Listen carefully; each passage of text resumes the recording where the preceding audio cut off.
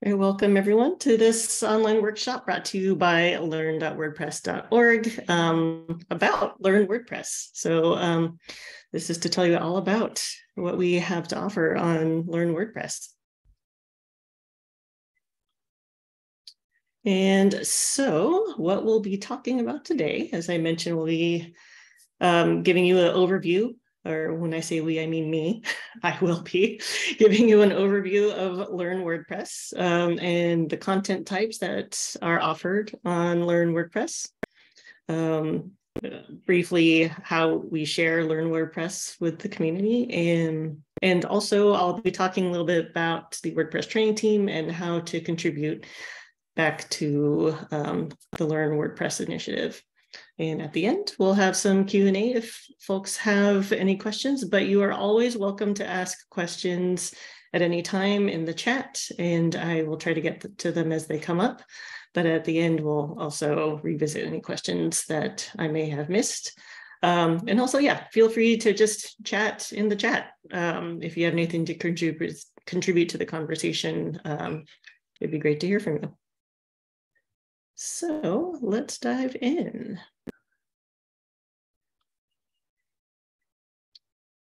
And so Learn WordPress is brought to you by the Make WordPress training team. So Make WordPress is make.wordpress.org, and it's the home of all of the teams that contribute back to the WordPress open source project. Everyone that contributes to WordPress it's a global team. It's people all over the world with all sorts of skills, not just developers, that make WordPress happen. So the training team is one of many. I think there's maybe 21 or 22 teams now.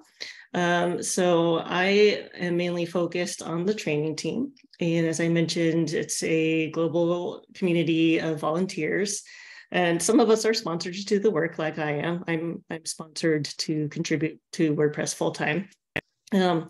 And so the training team in particular helps people to learn to use, extend, and contribute to WordPress through synchronous and asynchronous learning, as well as downloadable lesson plans that instructors can use in live environments. And all of this is hosted at learn.wordpress.org. And our training team representatives are the folks that represent the team to the rest of the WordPress project. They ensure issues are raised and addressed as needed, and they coordinate cross-team efforts. In other words, they are contributing on the team alongside the rest of us. And our three reps for this year are Pooja, Destiny, and Ben, and they are all located in the Asia Pacific region. And we usually change team reps every year just to keep ideas fresh and just to make sure folks get an opportunity. A little bit more about the training team. Our current impact as of last month, we have 138 tutorial videos on Learn WordPress, 110 lesson plans, 286 online workshops. I know there's been a lot more in the past few weeks, so that number has likely changed quite a bit. We have 22 courses, and on WordPress.tv, we have 138 recordings of our online workshops. So we do aim to record these workshops as much as we can and post those recordings on WordPress.tv. Learn WordPress hosts content created by 49, I think it's maybe 51 people now, different people. And we have a faculty program of folks that focus on particular areas in the project. That faculty program consists of about 32 members. And we've been seeing a lot of the content on Learn WordPress being translated into many different languages. And so far, we have at least one piece of translated content in Portuguese, Japanese, Greek, Bangla, Serbian, and Italian. So, and hopefully more very soon. So as I mentioned, we'll do a quick overview of Learn WordPress. So what is Learn WordPress? Here we go. Learn WordPress is an educational website and initiative that seeks to be the definitive space for WordPressers across the globe to learn and teach about WordPress. I'm curious to hear from you in the chat if this is your first time hearing about Learn WordPress, or if you're familiar with the resources that are offered on Learn WordPress, which we always shorten to say Learn. So if you hear me just say Learn, it's about this site. So yeah, if this is your first time, I'd love to hear. And also if you've used any of the resources here. In the meantime, let's do a little bit of history about Learn WordPress. So the idea for this site started in 2013, all the way back in 2013. So the work on this began at WordCamp San Francisco, and the content that was created for Learn WordPress originally lived in a GitHub repository that the training team had. And you'll see there's a big jump here. 2013 to August 8, 2020, the first lesson plan was published. So, stuff happens, life happens. This is a volunteer role for a lot of people. And it took 7 years for the first lesson plan to get published, which is a great milestone. I think I know that during the beginning of the pandemic is when a lot of events and learning was going online. And so the need for resources on Learn WordPress was in high demand. So yeah, we made that happen. And you'll see a few more milestones that happened in August of 2020. The first tutorial video, which is formerly known as a workshop. It was published a few days after the first lesson plan was published. And so when it was formerly known as a workshop, it's a little bit confusing because what we're doing right now isn't called an online workshop. So August 13, 2020, the first online workshop, which was formerly known as a discussion group, that was held on August 13. And then later that year in December, mid-December, the Learn WordPress website officially launched. And shortly after, the first course was published, which was Polyglot's contributor training. If you're curious, the Polyglots contributor training is the training program for the Polyglots team, which is like the translation team on the WordPress project. So what do we have on Learn WordPress? What kind of content do we have? We have 4 types of content. I've already mentioned all of these, but we'll go into them in detail. So we've got lesson plans, tutorials, courses, and online workshops. And those are our 4 main categories of content. So first we have lesson plans. Lesson plans are teaching guides for facilitators and teachers to use when presenting at events or leading educational environments. So a lot of folks that are in education that want to teach WordPress will teach this in a class. A lot of local WordPress meetups will use lesson plans for planning out an event for their local meetup. So each lesson plan enables the teacher to lead a 30 to 60 minute learning session that's aimed at clearly defined learning objectives. So you can find lesson plans at this link here. And shortly after this event, I'll be sharing the links and my slides so you can refer to all this later. Because I know when we close Zoom, we lose all of the chat. So yeah, just quickly, I'll just show you the lesson plan page live. That's on Learn WordPress. Looks like this. And it's pretty easy to browse by topic, audience, so what kind of user you are, what level you're at, and how long the lesson is estimated to take. So that's a pretty neat way of to find a lesson plan if you're looking to run that for a group. One thing that is missing right now, I think, is by language, and I hope that will be coming soon. So go back to our presentation here. And so the screenshot on the left is just an example of a lesson plan there. So each lesson plan includes this whole list you see here. So it's a fully formed lesson plan for educators with objectives, prerequisites, readiness questions, any materials that you need, notes for the presenter, and even some slides. Some of these lesson plans don't have slides, but they will be linked in each lesson plan if they're available. There's a lesson outline, some exercises, assessments, and of course, some additional resources if there's any. So it's fully formed and ready for you to use. So if you're an educator, please check that out. So our next type of content that we have on Learn WordPress are called tutorials.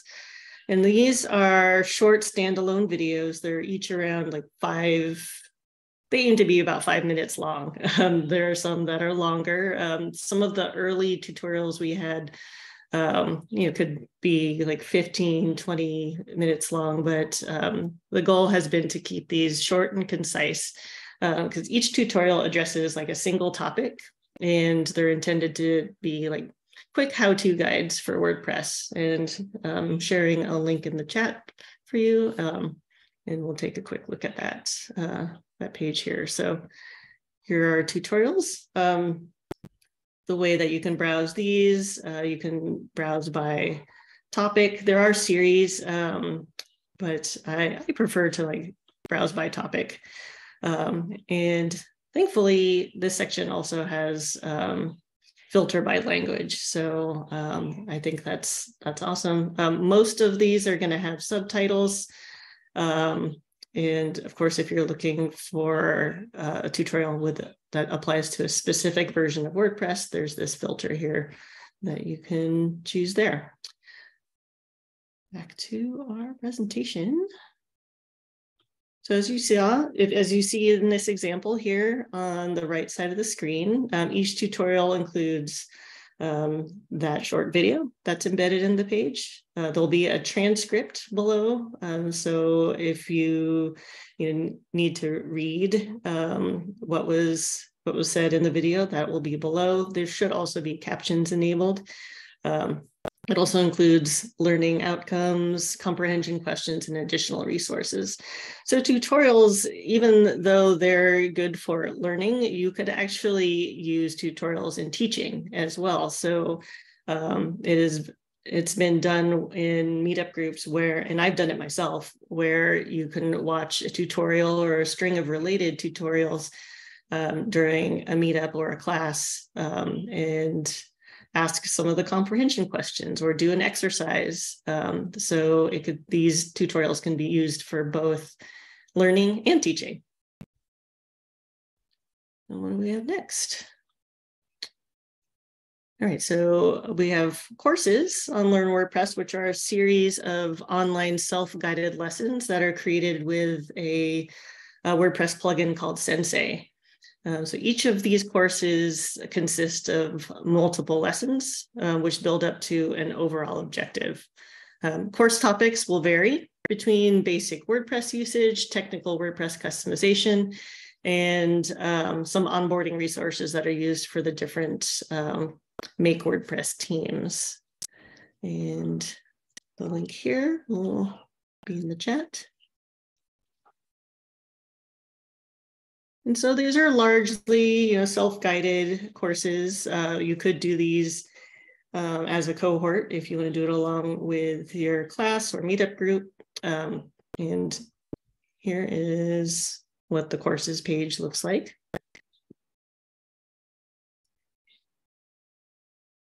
We've got a few different categories here. So about developing, there's an intro to WordPress category, using the site editor, and then contributing to WordPress are a few course categories you can you can check out.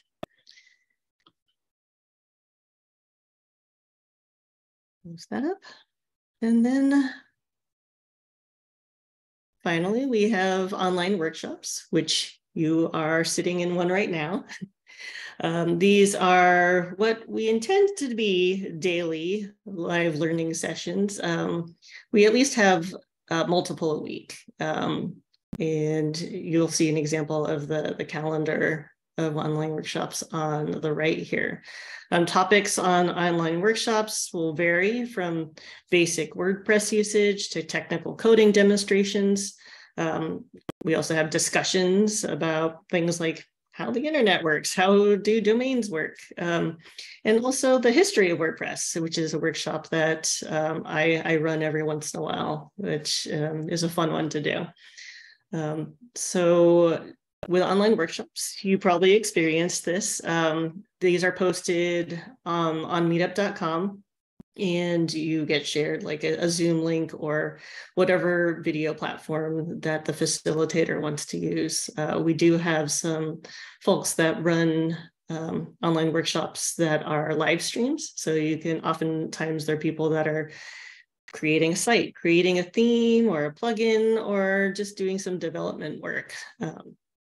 So keep an eye on the calendar for that. Here's what the page on Learn WordPress looks like. So it has the calendar there. So yeah, you'll see that there are many that every day. There are sometimes that we do have some empty days, but oftentimes that's because there is an event going on. There's actually WordCamp Asia going on over the weekend, and a lot of the folks on the training team are traveling.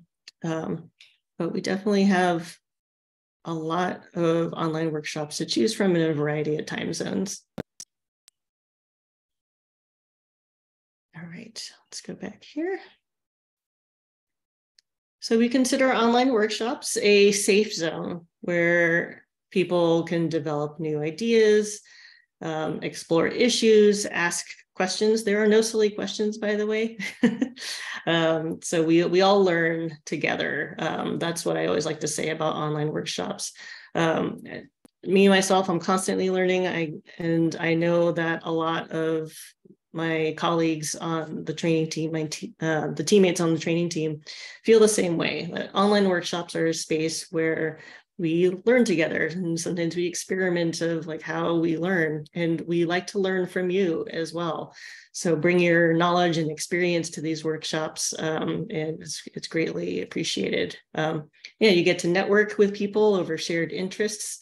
We kind of have a little bit of a community going within our online workshop attendees. So people have networked with each other there and found help with their own WordPress questions and issues within workshop attendees. So I think that's great.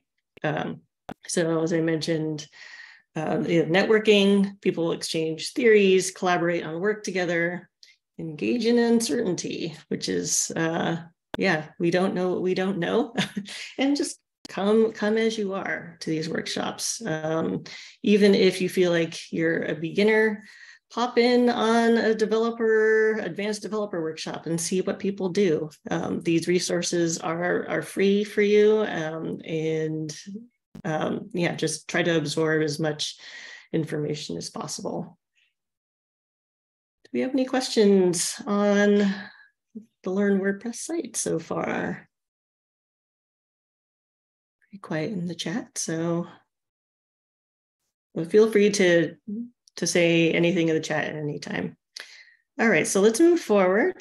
We're going to talk a little bit about sharing WordPress very briefly. This is how we recommend what kind of content that someone using Learn WordPress should use, or that we suggest. So if you're a meetup organizer or an educator, we recommend you use lesson plans and tutorials.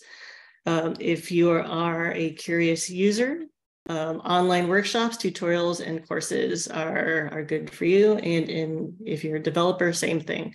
Online workshops, tutorials, and courses, there's plenty of content made for you on Learn WordPress.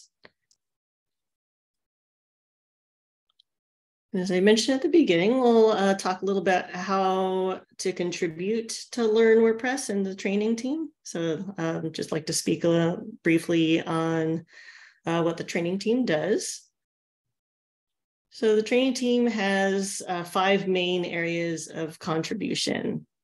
So we have them in this pretty little graph here. So content creators are the folks that focus on creating content that's hosted on Learn.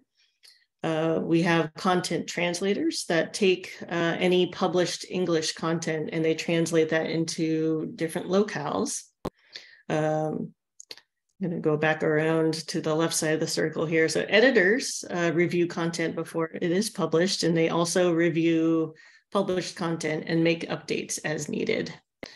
Subject matter experts are folks that vet the topic ideas before the content is created. And they also work alongside content creators, acting as sounding boards for them and helping them get the most recent and updated information in their content.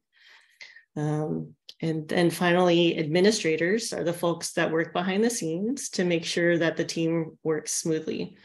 Administrators focus on providing the other roles with the tools that they need to be successful and effective towards the goals of the training team. And in the middle there, we have the team reps, who I mentioned at the beginning. They are there to tie it all together. And represent the training team. All right, so I won't read everything on the slide, but this is just an example. This shows what we call the contributor ladder for the training team. So on the left-hand side, we talk about the stages of volunteering, starting with connecting, then engaging, performing, and leading. So you touch on each of these stages with all of the different roles that we have on the training team, and you can see the type of work that each of these roles do. And again, I'll share these slides later so you can review that at your own pace. So how can you contribute to the training team and Learn WordPress? Well, you just come use our content at Learn WordPress. If you notice any content that needs updating, or if you find an error, we do have a form where you can report feedback. I will share that link here. These are linked in the slides, but I know that you can't click on them. So here's that link. If you see any errors in the content on Learn WordPress, please send in your feedback. If you have ideas for content, we have a GitHub repository where you can submit your topic ideas. If you're not familiar with GitHub, not to worry. I was not familiar with GitHub at all before I started working with the training team. So there are a few other ways you could submit ideas. You could use, there's a contact form that the training team has over at make.wordpress.org. I will share that link with you too. So that's our general contact form. You can also join Slack, which is a common chat program that a lot of folks use. So we have a Slack instance for the WordPress project. You can join that at chat.wordpress.org. And that's where you can, in the training channel, there is where you can interact with folks from the training team, give any feedback, or if you're just curious about what we're working on, you can come and sit in on the meetings. Everything is worked on publicly as much as possible. So it is sometimes just fascinating to just watch meetings in progress or people work on their projects in public. And so if you want to join the team, reaching out in Slack, filling out the contact form. And we have a brand new onboarding program that if you're interested in contributing to the training team, that you can go through this self-guided onboarding program. And that link on the chat, there you go. Please check out that our new onboarding, and if you're new to the training team, we'd love to hear your feedback on that onboarding process to see how that works for you. Another way that you can contribute to the training team is by applying to facilitate or present. So facilitating an online workshop or presenting a tutorial. So if you want to facilitate or even co-host an online workshop, co-hosting is one of the easiest ways to get involved. Basically, it is attending one of these online workshops and being there for the host. So supporting them, watching the chat for questions, just making sure there are no technical issues. And that is a super easy way to contribute. So you can apply to facilitate or co-host over at this link. And then if you have a subject that you would like to share your knowledge about in a short tutorial, you can also apply to share your knowledge in a tutorial at this link. And I know I'm throwing a lot of links at you, such as the nature of online workshops. All right.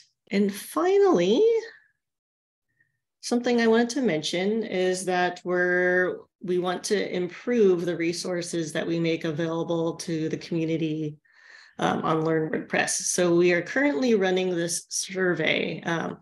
We're working towards updating the needs analysis for Learn WordPress. So this survey is the first phase of this project, and it will help us to continue to grow and improve the materials that we're producing for the committee. Here's the link here. And this survey is closing on February 20th. So if you could take a few minutes to take the survey, we'd love to know what you think about the resources on Learn. We'd like to know how you like to learn and what you like to see more of. And that is it from me for the content. We kept it a tight half hour for the content, but I'd like to open it up to any questions that you all might have about Learn WordPress, about the training team. I'll give you a minute to chime in the chat if there are any questions. While we're waiting for questions, I'll just show you all the site for the training team, which is at make.wordpress.org/training. Martha, I have a question. Let me see if I can unmute you here. Hi. Hi. So it's just easier to talk than type this long question. Of course. So I don't know if probably people are in a similar situation, but so I had a site developed on Photoshop and retouching, and my developer showed me how to use my site, and then for various reasons he disappeared. And so I sit in on those workshops of and what I find difficult is everybody's coming from a different place. And a lot of times the presenters are trying to get a lot of content in an hour. And if you have holes in whatever they're saying, we get something, but it's not it's come away going, huh? Right. So I think what you're showing me, the courses might be a better place for me to fill in my database on what's missing. So that's my biggest thing is because everybody doesn't come with the same base knowledge. A lot of those workshops are just kind of all over the place, and then the presenter is trying to get it in an hour. So do you have any advice on how to fill in the gaps? In some of my situation, I'm not a developer. And every site has some custom. My site has a lot of custom stuff. So I don't know. There's just things I just don't know how to do, or this, learn it systematically, I guess is what I'm trying to say. Sure. Yeah, I mean, it depends on the topic, but Yeah, I get it. As you said, there are people coming from all sorts of places, all sorts of levels, and it is challenging to come up with a workshop or a tutorial that is like concise, fits everything in an hour, and tries to cover like all levels.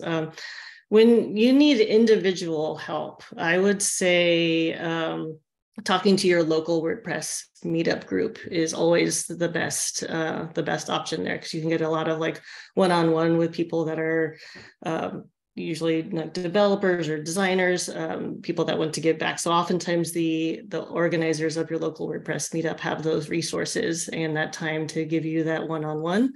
And as you mentioned, courses can take you from start to finish on a particular topic. So that, and you can do that at your own pace rather than being worried about like fitting in a question in an hour-long workshop. And I would say some of these live streams that happen through the online workshops are often very open to questions. Because they don't have an agenda, they don't have a particular presentation to have. So attending some of the live streamed sessions that we have listed on our meetup group, on the Learn WordPress meetup group, I think you'll have an opportunity to ask some specific questions. Okay, great, thanks. Sure, you're welcome. Do we have any other questions?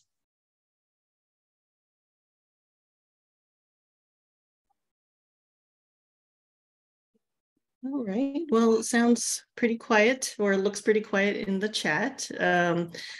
I do want to make sure that if you did have a question, that it gets answered.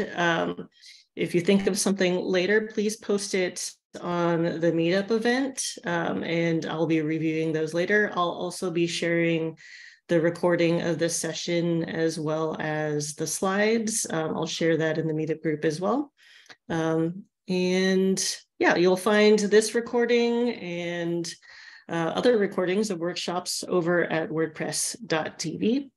And I will just throw one more link at you because I can. I have it right there in front of me. So this link is where we have all the recorded online workshops. So if you ever want to catch up on any other workshops or even this one, you'll find those recordings there. So thank you everyone for coming, and hope to see you at the next one. Thank you, everyone.